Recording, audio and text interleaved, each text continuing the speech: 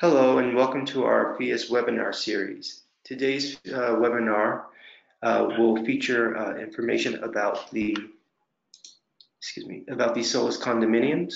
It'll be for one CEU and also one AIA. You'll be given a self-report number at the end of the webinar for you to be able to self-report. You can do that by following the link that will be provided after the webinar or going to our website. You can take a look at the control panel on the side of your screen. Feel free to type any questions that you have into the question box on the right. We may be able to answer a few of those questions if time allows at the end of the webinar. Also, keep an eye out on the chat box for information and links that we may send during the webinar. So without further ado, I'd like to welcome Aaron and Emily. Good morning, everyone, or perhaps good afternoon, depending where you're watching from. Thanks for joining us. I'll just get started here in 1 second.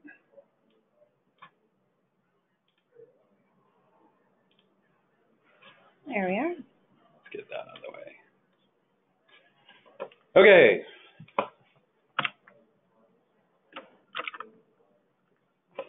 Gosh. There we go. There we are.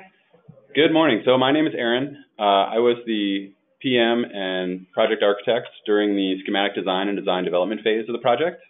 Hey there, my name is Emily Doe. I was the architect and architectural project manager through the construction documents and then ongoing construction phase. And today we're going to walk you through sort of a case study and some of our lessons learned takeaways as a result of this project. This is Solis up on Capitol Hill in Seattle. So we originally presented this presentation at the Passive House Northwest Conference earlier this spring down in Portland. And we wrote this little top 10 tips blog to go along with it as we were learning quite a bit about the process and passive house development for multifamily. So we've sprinkled some of this throughout and wanted to give a shout out to Kat and everybody over at Phius for inviting us to present this webinar to you today and share our information. Oh yeah, and then there's the address for the blog if you want to read more when this is done. And I believe this will be shared after recording, so we're recording this. The format, we're going to present for about 45 minutes, and we'll introduce the project and provide some influencing factors and goals that drove the development of the project. Then we'll review the passive house strategies and design details, and then we'll get into kind of the challenges and takeaways that resulted during the process. And then we'll finish up with 10 to 15 minutes for question and answer. And our understanding is the questions, just type them into the chat box and then we can read them from the chat box. We weren't able to initiate a phone. We won't be able to hear people ask questions. Okay, so a little about the project. It's located in Seattle. It is a 45-unit mixed-use project. There is one level of below-grade parking for about 12 or 13 token parking stalls. Then there's the street level retail and commercial space. And then 5 levels of residential units up above. And the unit mix is from studios to 2-bedroom units. And those are located at the corner. And then we also have a rooftop terrace up at the top. And the project is pursuing Phius Plus 2015 certification. So project timeline. The design started in 2015. We did receive building permits in 2017, and then the project went on hold briefly. And there was a new ownership team that was brought in. So construction started in 2018 after the ownership change, and completion is scheduled for 2020. The photo on the right there was taken 3 days ago, and that is the current status of the project. So you can see kind of the podium style construction with the concrete up to the roof of level 1, and then the wood frame construction up above that. And they're currently framing level 5 with then level 6 up top of that, and then the roof. You can also see the power lines, which we'll point out on a site plan. Pretty massive. So the project team, our owner is Solterra, and they are a pretty deep green developer. They've done a lot of projects in Portland, and I believe this is their first project in Seattle. No. Oh, they have many projects in Seattle. My apologies. No worries. Weber Thompson is the architect and landscape and interior design firm for the project, and Cascade Built is our contractor, and they have deep green experience, particularly in passive house, with a number of single family and low-rise townhome developments that are certified passive house. Also wanted to give a shout out to Archecology, who is our energy modeler, and BEE, who did the building envelope detailing for the project. So one of our first top 10 tips then was to onboard the right team early. We feel like we got a pretty good team engaged, and having an owner where they were passionate about green design and sustainability really made a big difference, as well as having a contractor that knows how to do this type of work. So the project goals. Early on, Sloan Ritchie, who's the owner of Cascade Built, he was one of the original partners of the ownership team when the project went through entitlement, and his primary goal was to really upscale Passive House to the multifamily mid-rise project type. So Phius certification was a high priority before we even came up with massing for the project. In addition to that, to really kind of push this as a prototype for all multifamily development, the project is designed to be a market rate housing project, so something that can be integrated into standard construction practice. And it needs to be replicable. So we don't want this to be a one-off project like we've seen so many other deep green projects go. We want this to really use standard construction practices and be something that the industry as a whole can move toward creating.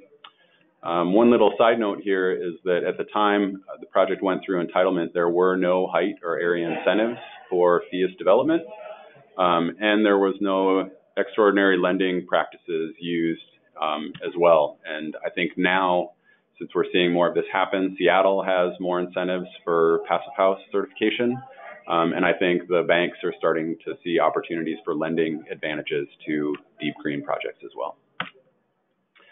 So that's our second top 10 tip, was really to make Passive House a goal early in the project and let it drive decisions, because if you don't, you're constantly fighting and battling, trying to integrate those design details. Okay, so context. Seattle is a very temperate climate. The big takeaway, so this is from the Phius climate data set, and then the map on the side kind of gives you an idea of where our project sits relative to the whole city layout. But our big takeaway is that we are a heating-dominated region, and that was kind of where we started with the project. One of the other big influences being up on the Pike Pine in Capitol Hill was the community. We did have to go through a pretty rigorous design review process. And in this neighborhood in particular, you can see there is a lot of color, a lot of art, a lot of active street and nightlife presence. There's a very strong LGBTQ community up here, and music has long been a big part of the neighborhood as well. So providing response and seeing this project as a good community member in that sense was also very important to our project goals. So as a result, one of the big components that we had was a big bare wall on the north side at our zero lot line, which is right where you want it. But we saw that as a great opportunity to be an art palette or a mural of some sort. So the project is looking to do something like the slide on the right, which is another Solterra project down in Portland. Same artist. Emily, do you want to speak a little towards what's in the works right now with that? Oh, it's exciting. We have not seen a prototype, but the concept right now is that there's going to be movement sensors at the sidewalk level to sense pedestrian activity, and actually lights on the side of the building that will twinkle when people come by. So it's very dynamic. And it's the same artist, so it'll likely be a woman of this nature, but with lights instead of plants. So stay tuned. So one of the other things, kind of not impacting or related to the Passive House design, but it is a market rate project.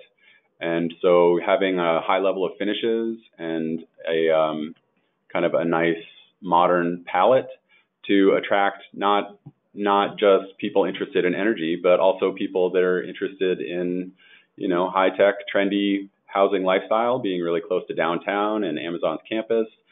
There's a big market for some really, really nice high design places for people with lots of money. So we were competing with other market rate developments. And I guess the point is that we didn't sacrifice budgets on the interior spaces to pay for what was needed for the Passive House upgrades. The slide in the middle of the outdoor terrace space too also highlights the importance of the street level for this project. It really does need to be an activated community space, so we have a very large retail presence. And then we also have the rooftop terrace on the right with another big amenity connecting the rooftop to the below grade landscaping as well.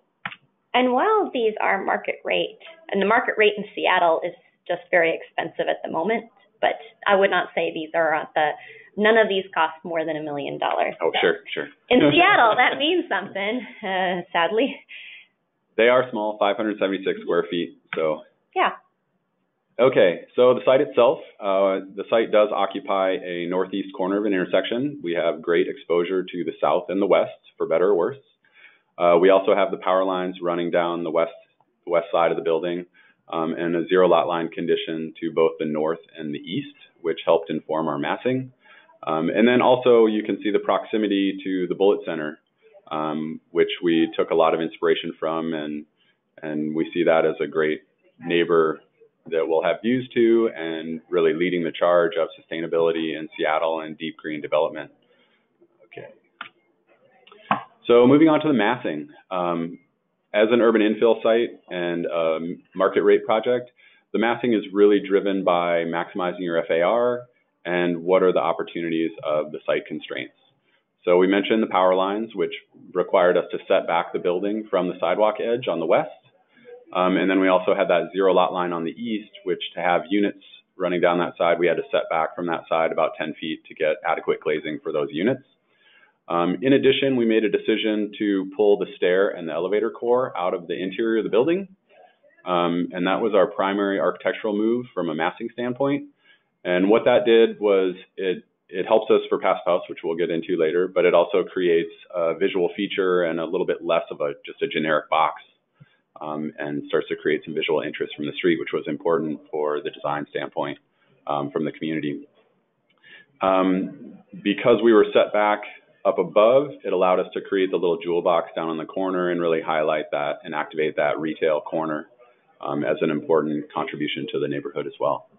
The massing is very purposefully box-like to set us up for success from a Passive House detailing perspective. We did not want to deal with a lot of jogs or overhangs because that can be really tricky from an air barrier detailing perspective. So that leads us to our next top 10 tip, which was simplify the massing and the building geometry. As you all know, the less envelope you have to address, the more efficient your Passive House assemblies can be. Okay, and Emily's going to walk through kind of the basic Passive House strategies that we selected for this project. Great, thanks, Aaron. So I think we're all aware of the basic tenets of Passive House, which entail one, an enhanced building enclosure, and that means continuous insulation and airtight construction. Two, managing the solar heat gain to your advantage. And then three, a balanced mechanical system. So of course that's mechanically provided ventilation and exhaust, often with heat recovery. And then the ventilation is tuned to the needs of the space. And that's very different than a code compliant baseline, which is over ventilating per code minimums and wasting energy. So I'm going to go through how we accomplished these basic tenets in our project and walk through some of the typical details. So one of the first things that we went about doing was setting the Passive House boundary. And we very strategically worked with Phius to separate our commercial space and our residential space. And we decided to only certify the residential apartments. And the reason for this, there are a couple of good reasons for this. One, as Aaron mentioned, the location of the building being in such a key, vibrant restaurant and arts district meant we really wanted, for the success of a project, a restaurant tenant in that corner space to be the icon and the identity of the building. And then also there are very prescriptive zoning code requirements for grade level development in this area that mandate a certain level of transparency, a certain level of openness. You really have to work with the neighborhood to get a look that they like. It would be very, very difficult to do Passive House, to meet those constraints and get Passive House certification, especially given that a restaurant EUI is something like 300 BTU per square foot. It's can be very high. So the other advantage, we ended up splicing the building at the transfer deck. And you can see that everything above the transfer deck is our type 5 wood construction, and that's the passive house. And everything below the transfer deck is the type 1 concrete construction. And that really helped us out to not having to deal with passive house details that bridged both construction types, separating them, and just having one family of wood details really set us up for success. There's one, of course, challenge there on the very northwest corner. You can see we do have an exterior or an exit stair from the residential that comes down to grade. So that's sort of the one exception, but otherwise that is the passive house boundary. And here it is in plans, super simple, boxy building. Our one big move, like Erin mentioned, is that we took the stair and the elevator out of the thermal envelope. And there were a couple of good reasons for doing that. First, it's less area that you have to condition, which pays off from an energy use standpoint. Second, there's some real challenges with elevator use in passive house buildings from an air movement perspective. The elevator, just by the nature of moving up and down the shaft, moves a lot of air. And in a really tight building, that can be a challenge. And there are ways to deal with it, but we wanted to simplify, and so we brought it out of the envelope. And then lastly, in the city of Seattle, you don't have to count unconditioned space as part of your floor area. So it actually helped us develop more of the site, which the owner was very excited about. And then, of course, it helped us create this feature stair that we hope is a real identity to the building, an opportunity for residents to get some fresh air and exercise, to use the stairs maybe instead of the elevator and maybe meet a neighbor or two. So it was created an identity for the project. So top 10 tips, number 4 and 5 are strategically set the passive house boundary. And then number 5 is limit the vertical penetrations in the passive house envelopes, elevators, stairs, etc. So now I'll walk through some of our typical assemblies and details, starting here at the transfer podium. What we typically see here at a concrete deck is we often just put that insulation underneath the slab. But in this particular instance, we put rigid insulation with reinforced gypcrete on top of the slab. So the unit partition walls go all the way down to structure. But this detail helped us tremendously with our perimeter details because we had some decks at level 2 for the units and an exposed slab edge, as you can see. And so by creating a thermal envelope that can be completely separate from the unit deck, you can see our orange line is our air barrier, and that all of our insulation is on the unit side of the air barrier, creating a continuous thermal envelope. And this is probably the most challenging thermal bridge we deal with in our mid-rise podium style project, is that concrete to wood transition. Yep. And insulating slab edges, which we don't have to insulate our slab edge here for the passive house envelope. There is batt insulation below this to insulate the retail space below from the patio. But the L2 patio is also dealing with our stormwater mitigation. And of course, there's drainage and soil, and all that can be separate from the passive house envelope. And that's a good thing. So our typical wall assembly is, we hope, mind-blowing. We ended up with a combination of 2x6 and 2x8 stick-framed wood studs with no exterior insulation. The WRB is a Prosoco liquid applied, which is the air barrier. We evaluated using a sheet good for the air barrier, and that was a totally viable option. The contractor ended up deciding to go Prosoco because it helps with the means and methods. The sequencing was simpler. They could do things kind of out of order and didn't have to, always lap in a certain order. So that was helpful. But it's just such a huge lesson learned that in a temperate climate with such dense units, you can really get away with a very minimal envelope.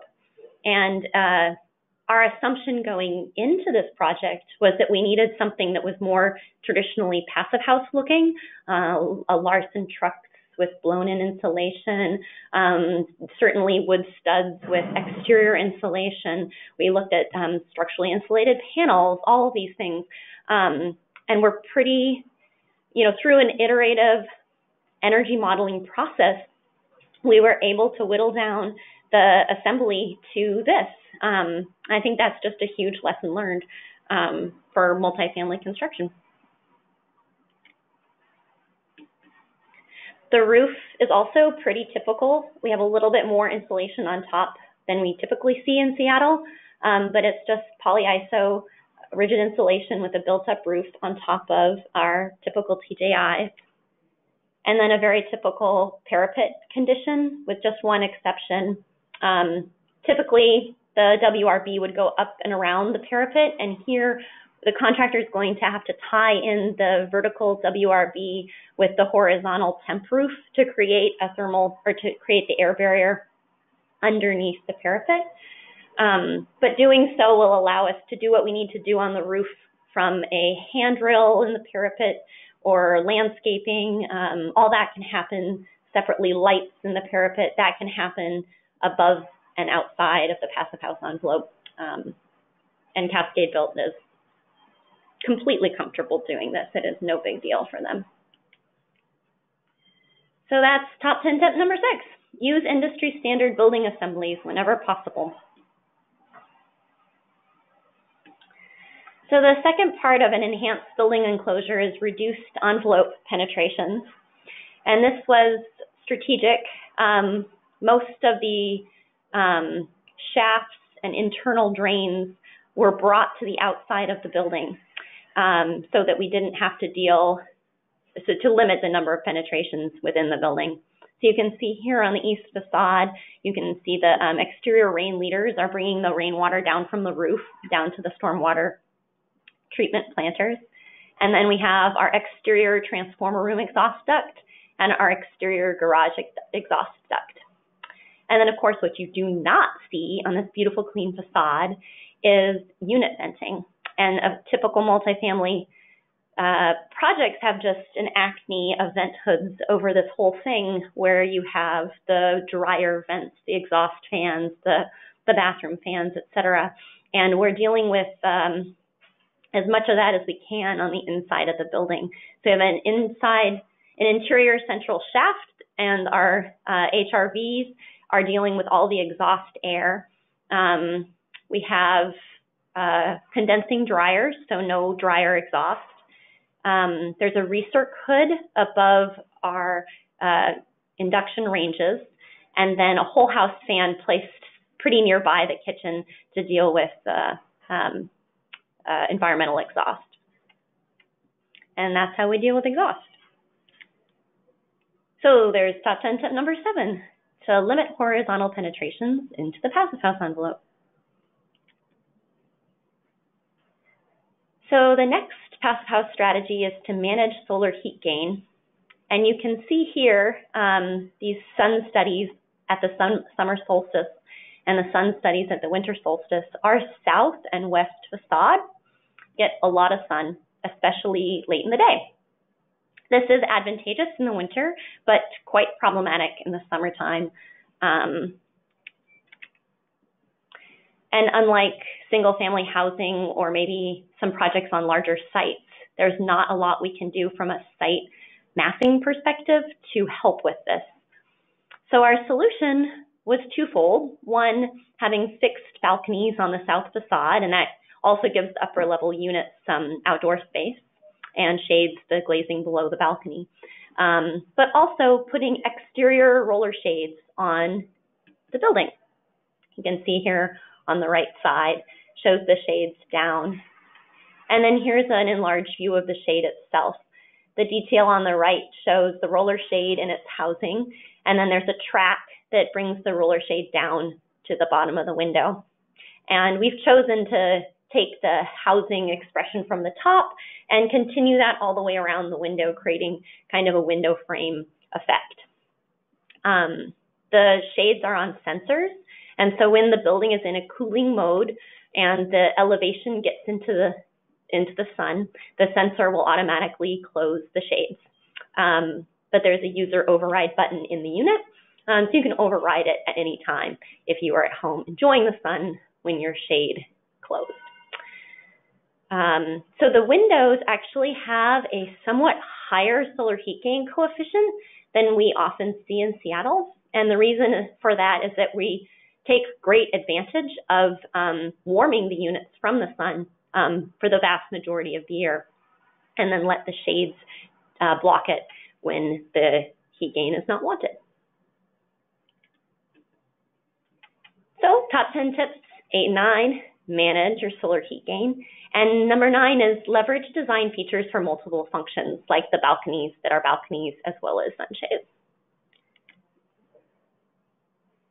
So the final passive house strategy is a balanced mechanical system. And this is pretty straightforward passive house, I think. We have a centralized heat recovery ventilator on each floor, and that provides the units with fresh filtered air and also deals with the exhaust. And then conditioning in the living spaces is provided by mini split heat pumps. And then additionally, code was required us to put some conditioning in bedrooms. So we put a inexpensive electric resistance heater in the bedrooms. However, it is our belief that the envelope will control the temperature to a great degree, and we do not expect this to be used much. And there's our team. Moving on. Now we're going to go through some of the design challenges and sort of lessons learned that have come up during construction or design, and the moving target that continues to be this learning process. Okay, so the first one, we've talked about the stair and the original decision to remove the stair and elevator from the building envelope. And although great idea when it comes to passive house, it proved to be a very big challenge when it came to building code. This diagram is showing where we had the fire rated wall and the separation between the interior and the exterior along that threshold between the elevator and the outdoor space. So that was what we proposed. The building code didn't like it, and I'll go to plan and show that in plan. So we had combined all of our barriers. So as many of you might know, in multifamily buildings, you have to deal with fire ratings and egress, which adds a level of complexity that doesn't exist in too much challenge in low-rise and single-family developments. So our solution for this was originally we proposed combining all of the systems into the barrier, the single barrier. So we had our air barrier, our thermal envelope, and the 2-hour fire-rated wall ran all the way around that exterior envelope at that location.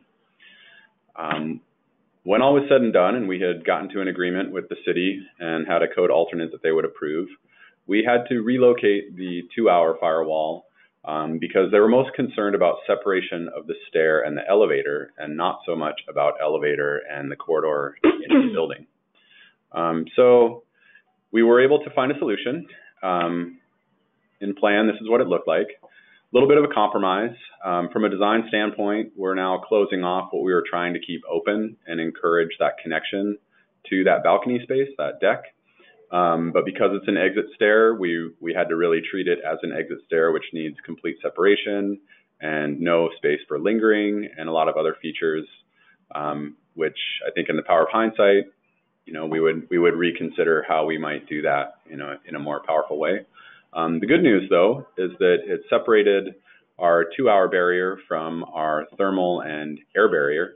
And one challenge that we had come across was trying to find a fire door that was all things 2-hour rated, had a tight passive house air barrier quality to it, and a good thermal barrier as well, because most of these 2-hour doors are metal. They tend to conduct heat and not perform very well for those other two purposes. So it helped us to split those out and be able to have our passive house boundary be inboard. We were able to get glazing in there. So hopefully this compromise works out to be less of a concern than it looks like on paper, and we end up with a pretty successful space. So that's our number 10, top 10 tip number 10 was to consider separating fire requirements from the passive house boundary. And I think as we develop more of these projects, knock on wood, in the future, we'll find even better ways to split the systems or manage those requirements. Or maybe products will magically appear that meet all these requirements. So one of the other lessons learned was that in multifamily construction, the subcontractor bids obviously drive the price of the project, and they also drive the schedule. And using assemblies that subcontractors feel comfortable with means that you can be more cost effective and more competitive. So industry standard assemblies equal competitive bids. We actually designed this project originally with SIP panel walls, structurally insulated panels, and Cascade Built, the contractor, has had great success building SIP walls in other passive house projects throughout Seattle, even small multifamily projects. But when we went out to bid, there was only one subcontractor who was comfortable, who bid it. And they were not even local. They were going to relocate for this project, and they were not cheap. So we actually reissued the construction documents with stick frame walls and got more competitive bids in this area. I would add too that early on, one of the primary envelope considerations was to do a typical 2x6 wall with exterior insulation. And the big challenge with that, even though we do it on metal stud buildings and office projects throughout the city, it's pretty common. The big challenge for multifamily development is that you have to basically wrap the building twice, which is added labor costs. And in our current labor market, it was proving highly cost prohibitive. And would we have had to do that, we would have had to take funds from some of the other features that we were able to still provide on the project. It's because the steel framers also do the drywall and the sheathing and the insulating. They do it all, but the wood framers do not. So then you're dealing with different subs, and it becomes a real sequencing challenge. So knowing your specific local market and your specific building type, and stretching the market, but knowing what they're comfortable with and what they're not comfortable with is key to setting yourself up for success. So this was a really big win for the project to reach this conclusion. Yeah. Okay, so another one, we have our lovely exterior shades, which not only were they incredibly functional for the performance in the passive house envelope, but they were also a great aesthetic contribution to really what's a pretty boxy looking building form. The challenge that we ran into with this was that the product originally specified was an atrium shade, and they went out of business. And they bid. And they bid on the project, and they went out of business between the time that we got their original bid and priced the project and started construction. So going back out to the market, obviously prices increased for a multitude of reasons, and we weren't getting good value out of the shades. We were also getting bids from contractors that did mostly single-family development, and we weren't very confident in their ability for working on scaffolding and working within the rigorous schedules of, putting up a floor's worth of shades a day or whatever the contractor might ask them to do. So we went back to our energy model and we explored what options were available to us. And the big option was we could actually remove the shades from the passive house requirements. We were able to make the energy model still work. The interesting thing was that by doing so, we put more pressure on the glass, which we were aware of. We did have to go to a lower solar heat gain coefficient. Thank you, Emily. Basically because we didn't want to allow the sunlight to heat during the summer months. And what that did was that drove us into a heating-dominated building again, where previously we were into a cooling-dominated building, which is somewhat counterintuitive. Super. Yeah, this is just such a huge mind-blowing exercise that the original model was a cooling-dominated energy model in Seattle, which is a heating climate 9 months of the year. But that shows how well the passive house envelope was working for us, that most of the year we're using very little energy to heat our buildings because the sun through the windows is doing a great job. We're spending our conditioning energy in the summer months to cool the building. So it's a cooling dominated model. Through lowering the solar heat gain coefficient and removing the shades, the arc ecology could still get the energy model to pencil. And it just meant that we were now a heating dominated model that with a super low solar heat gain coefficient, we didn't have to spend as much energy cooling in the summer months, but we're spending a lot more energy in the winter heating because we don't get to take advantage of that solar heat gain. So the good news is that there's a passive house solution for this challenge. The challenging news is that because we're in a design review neighborhood, we have to go back to design review because this is on the exterior of the building and provided a great asset to the aesthetics of the project and work with them. But that's no different from a standard multifamily market rate project where if products need to be changed for budgeting purposes or whatnot, that's the process you have to go through. So we're working with the planner to see if the city will allow us to remove the shades. And it is a real shame because they do provide a really cool aesthetic to the project, and I think advertise that it's something different. However, the reality of a market rate building is the market has to bear all incurred costs, and the new bids are just so much higher than the original that we are doing our best to make the project actually happen. So this is another really interesting challenge. We wanted to use advanced framing instead of standard framing, specifically spacing the exterior studs at 24 inches on center instead of the standard 16.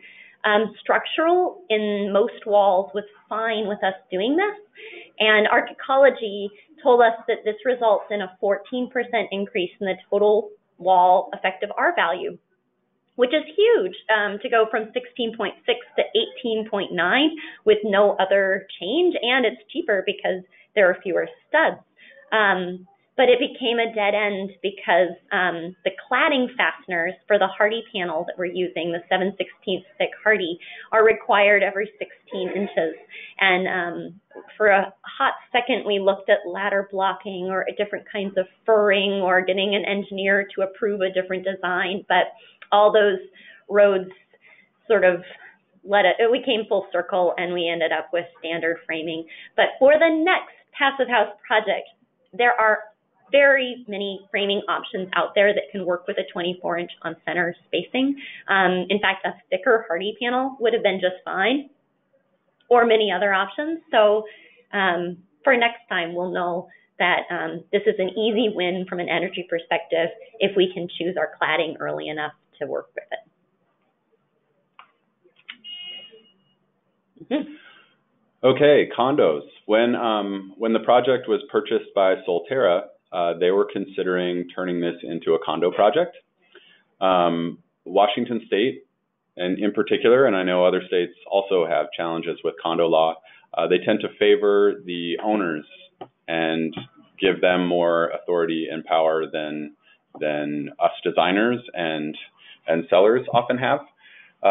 So with that in mind, there is a lot of risk involved, and we were very risk averse as the designers, having seen and experienced the previous cycle of condos and the litigation that comes with some of that risk. However, that being said, because of the intense focus on the building envelope, as well as the massive oversight during construction on a passive house project, our partners at Weber Thompson were a lot more comfortable with the concept of this going to condos. The other aspect of condos that everybody should be aware of is there's also acoustic requirements that tend to come into play. So we would have had to put more money into that to upgrade the interior walls, as well as any extra details on the exterior to limit that risk. At the end of the day, though, the condo market was not as hot as they had forecasted, so we are sticking with the rental apartments for this project. So starting to wrap up here, the total cost premium for this project is currently around 3 to 5% over a quote unquote industry standard building. And this is primarily for the mechanical system, huge upgrade to provide air conditioning throughout the building, and HRVs. The exterior shades are higher and higher ticket items. Of course, passive house rated windows, triple pane with really great other technical values, and then additional labor for air barrier thermal details, oversight, and verification. But the benefits are numerous. Unparalleled thermal comfort, superb indoor air quality, and that is continuous fresh filtered air. The indoor materials meet the EPA Indoor Air Plus standard. I didn't realize that until we started working on this project, that all passive house projects must meet this standard. And that high indoor air quality is linked with measurable health benefits. And I think more and more people really care about that and are aware of all the pollutants and toxins in our environment and want to live in a healthy home. The building will be resilient. The air conditioning will provide comfort in a warming climate. And the filtered air provides clean air during times of the summer fires, which is the new reality for us here in the Pacific Northwest. Really terrible smoke in the summer months from the forest fires nearby. In addition, it creates a quiet interior. And of course, last but not least, ultra energy efficient. And we are targeting an EUI of 18, which of course is about a third of what an average multifamily apartment building is using in the US these days. And that concludes our presentation. Thank you so much for joining us. This is the code that you need. Write it down now, and we will start to look at some questions and answer as many as we can. Okay, so there are a few questions in the question queue. Can you see those? We can. We are looking at them now. So first question, I can't tell. I think it's Matt Luder. What is FAR? Great question. Sorry, we oversight that. FAR is the floor area ratio. So for zoning in Seattle and a lot of other urban jurisdictions, there's a calculation where they look at what is your site area and then give you a ratio of, if your site area is say 1,000 square feet, you get an FAR of 2.5 or 4.5, and that means you can develop to 2,500 square feet or 3,500 square feet in whatever stack configuration you can make that all fit. So that is predominantly what we work with in areas with strict zoning codes. Is FAR is one of the major metrics that they hold us to. Let's see. All right, the next question is, can you explain the whole house fan ventilation in more detail? Sure. So the ventilation strategy is that there is one exhaust fan in the main living area, and then there's a second exhaust fan in each bathroom. We've been calling the one in the living room the whole house fan. I don't know. That's a carryover from kind of standard construction practice where it's just exhaust air only, and the supply comes from trickle vents through the window, which the new codes will no longer allow trickle vents, which is great because it shows that we're moving towards passive house design anyways. They're still allowed. They're not required. And I think it's a Washington State specific thing that you have these trickle vents in the windows that allow a specific amount of fresh air to come in, but it's not an energy efficient strategy. So I'm not sure we answered that question, but that's the ventilation strategy. Yeah, the whole house fan is basically the supply area for the primary living unit. No, it's the exhaust fan of the primary living. Yeah. Next question. Do the window shades allow any light through? Sure. They're 92% open. So you can actually see through them just fine. We have a sample down at my desk, and when you hold it up, it's like looking through sunglasses. There's enough holes in the shades that you can see through it, and you get a little bit of a dappled light coming through, but it's designed to be a heat-blocking fabric, and it does block most of the light. But the thought is that in the late afternoon, when the bulk of the solar heat gain, unwanted solar heat gain is happening, most people are at work anyway, so having an automatic shade close while they're gone shouldn't be a problem. And if it is, they can override it and get all the daylight they want. On a related note, we did look at it for privacy as well. We are implementing tilt-turn windows because we had the exterior shades. It meant that you couldn't have a window that opened outward without impacting those shades. So with the tilt-turn window opening to the interior, we couldn't have interior shades. So we did look at this as also a privacy shade. It does allow light through in the evening, but we went with a level that we were comfortable with would provide enough privacy for the tenants. The next question from Anna Perron is, was Woofy passive used on this project? And yes, Woofy was the energy modeling software used. And unfortunately, neither of us are mechanical engineers, so we can't speak too highly to the model. Arc Ecology was involved with that, but they were great to work with, and I'm sure they'd be happy to share any information. How do you deal with the thermal bridging of the balconies? So we don't have a special detail. We have a standard detail. It's a steel knife blade condition, i.e. a giant thermal bridge with bolts that connect back to blocking and go through the wall.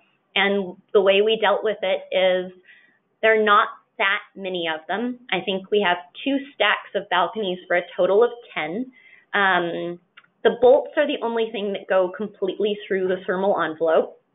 And Arc Ecology did a therm analysis to identify the energy lost, and we included it in our model and made up for it elsewhere. Oops. Let's see, long question, bear with us. You mentioned in the beginning of the presentation that code-compliant HVAC systems over-ventilate the building. Does that mean the pH ventilation approach would need special permits? Is not code compliant, or could you explain the major difference? Oh, okay. You want to take this? Sure. So typically by code, you have to develop to an ASHRAE standard, and the ASHRAE standard prescribes volumes of air that you need to move, assuming that the building has a leakage rate and other kind of, I'll call it thermal bridging factors, but it's really kind of mechanical energy bridging factors. So when you design a passive house building, you have a super tight envelope. You're really looking for equipment that is more efficient. So trying to get smaller motors, trying to have a more continuous airflow rather than turning off and on all the time, which is what a typical system does because of the leakage rates.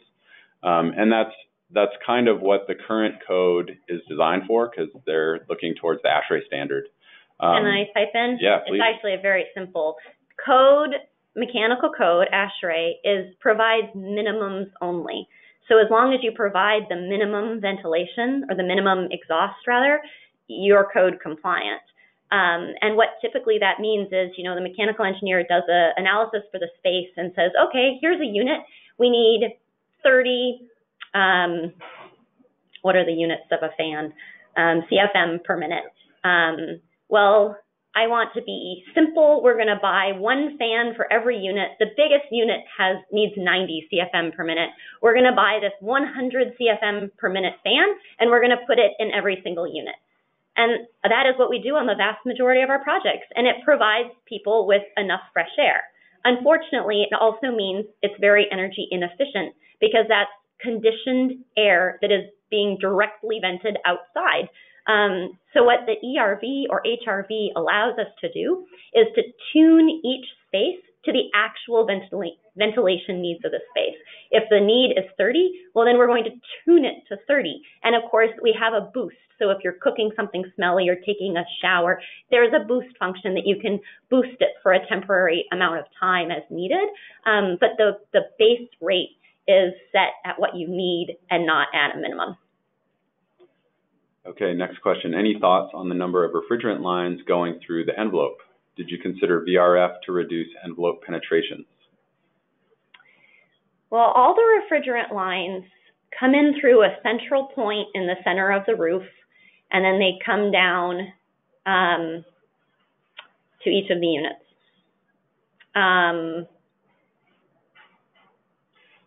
So I think the answer is yes.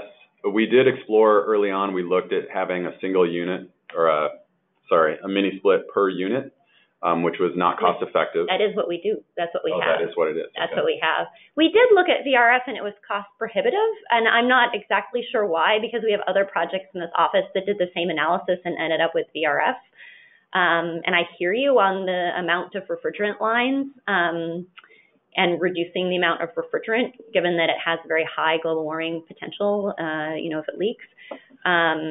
But I think this might be where having a contractor that's familiar with Passive House is really helping us, because they're able to weigh what's the value of this system and can we manage all of those penetrations if there are challenges with those. Or it sounds like that's probably a fairly simple penetration for them to deal with, and they're more comfortable doing that than some of the other mechanical systems that we looked at, because we did explore a number of different mechanical options. yeah, I think either mini split or VRF would have been fine solutions, and for some reason that is beyond my understanding, probably related to cost, the mini splits won out in the long run. Okay, last question. Do you share the winter heat gain? Oh, no, we have more. Do you share the winter heat gain at the southwest units with the units on the northeast? Oh man, I wish we did. We do not. I'm not sure how you would do that. That would be a challenge. Well, okay, so all the units on a floor are using the same HRV, and that is providing heat recovery for all exhaust air. So in a way, actually we are, because all of the exhaust air from all units on a floor are going through the central ERV on the floor, and the ERV is doing heat recovery and then providing fresh air back to all those units. So indirectly. Indirectly, the answer is yes. Great question. And should we take one last question and then? Yeah, we've got time for more. Well, we just have one more. If each floor has a central HRV, how is the per unit boost ventilation function operated independent of the other units? Haha, great question. And unfortunately, the boost function actually boosts the HRV for the entire floor. Is that energy inefficient? Yes. But it was cost prohibitive to do an ERV or HRV per unit. So we had to gang them together in some fashion. It was better than having a central one at the roof, which was another really possible solution. But we are, so that we can sleep at night, we're telling ourselves that most people will want the boost at sort of roughly the same time of day. I think there'll be a rush in the morning when everyone's taking showers, and then probably a rush in the evening when everybody's cooking dinner. And then it'll be sort of at the non-boost base level fan speed for the rest of the day. Yeah, so I think this is one of the limitations of the equipment presently and the technology, is that it hasn't really adapted completely to the multifamily scenario. So if anybody's deep into manufacturing or the technology behind these systems, we do need improved systems to address these mechanical conditions in a multifamily housing project. Absolutely. The sizing is huge, and getting the right capacity. The HRVs work best at a certain capacity and are more efficient at that capacity, and so sizing them appropriately is a real puzzle that has to be addressed on every project. Next question. Could you repeat the insulation and the main exterior cladding material that was used? Pretty simple. So most of our multifamily mixed-use projects in the urban infill projects, their hardy panel is the most common. It's the most cost-effective, provides an acceptable level of durability for our owners. So we are really challenged to get other materials on our buildings. We tried proposing some higher-end fiber cement products. We've done metal panel to some success on other projects, but it tends to be hardy board that's painted tends to be the most predominant cladding. Emily showed the slide of the typical assembly that we use. It is basically just 2x6 framing, no outboard insulation. High density fiberglass batt insulation and hardy panel on the outside. That's it. Yeah. Should we do one last question? We're out of time. Oh, no, we're not. Nope. We have 4 minutes. Yep. All right. More questions. How do you deal with penetrating rated assemblies, i.e. corridor walls and ceilings, with supply and return ducts to the shared HRVs? Fire dampers, I think? Yep. Yes, fire dampers. That's it. That's just typical. Yep, exactly. And that's the last question. That's the last question. Fantastic. Well, thank you so much for joining us. Make sure to write down the verification code. And we look forward to joining you next month for another webinar. And I believe this will be posted after the fact. So if you have friends that weren't able to watch it, I think they'll be able to stream it at some point after the fact. Yes, it will be posted later on. What will happen is everyone who has signed up for it, you'll get a code shortly after the webinar ends that will give you a link so that you can view it. It'll also be put on the member side of our webinar archive on our website on phius.org, so you'll be able to access that if you are a Phius member. And then it will also be made available at a later date on our YouTube channel. Remember to get the code and to go to our website or to follow the link that's provided to you in the email so that you can get your CEU and AIA points. If you have any questions, you can go ahead and forward those to us. And thank you for joining us today. Great. Thanks, Chris. Signing off.